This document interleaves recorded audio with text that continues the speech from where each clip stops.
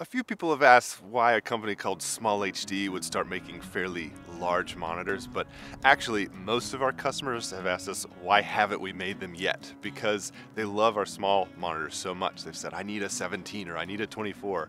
And so it's just taken us some time to kind of look at that industry and that whole market, because it's such a big departure from what we're used to, and develop something that we feel is revolutionary in that space. And we've finally done that. We went out into the field, did a bunch of studying on all the other monitors that people are using, the popular ones that we all know about. And what we saw was a lot of plastic and bent sheet metal on all these monitors. And what we did in traditional SmallHD style was we milled the monitors just like we normally try to do on all of our other field monitors, because milling, you can just do things with it that you can't do with any other process. Durability of our products is obviously a critical issue for us. We want to see them last in the field, because these things end up all over the world in really remote locations, and the last thing anybody wants is for their gear to go down. So we try to build products that are going to last. Because we were milling this thing to get the aforementioned durability, what we also were able to do is put this really cool rail system in the back.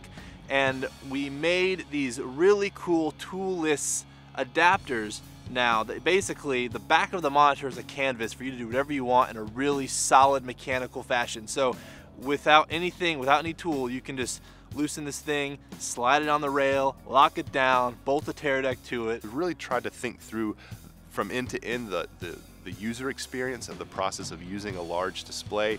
So many of them are driven by wireless systems now, so being able to have a wireless system on the back of the monitor, powered by the monitor, and be able to stay on it when you drop it into the case is kind of a convenient thing. We've already shown a pretty core competency with high brightening displays, making them visible outside.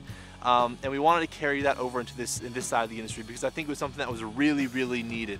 It's surprising how few options there were if you wanted something that you could see without a sun hood outside in the larger 17+ inch size ranges. We've provided displays that are incredibly bright compared to all other offerings, and in addition to that, this HDR, high dynamic range technology, is on the horizon, and more people are shooting in that format. So with a bright monitor, we can also use our LUT engine to provide a true HDR preview right there when you're filming your shot.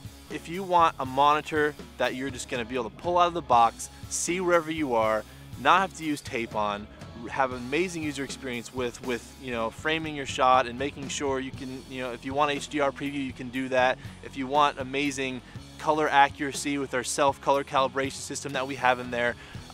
If you want to not be fiddling around with things and looking kind of ridiculous on set, you're going to have to go to your rental house or go to wherever you buy your equipment and say, can you please stock SmallHD, because otherwise it's going to take some time for it to find its way into the world. Just like with most of our products, you really do need to see it to understand how awesome it looks. So I would just say, go bug your local rental house or your favorite reseller and tell them to get these products in their shop so you can come in and look at them. They really are spectacular, and you'll want to use them on your next shoot.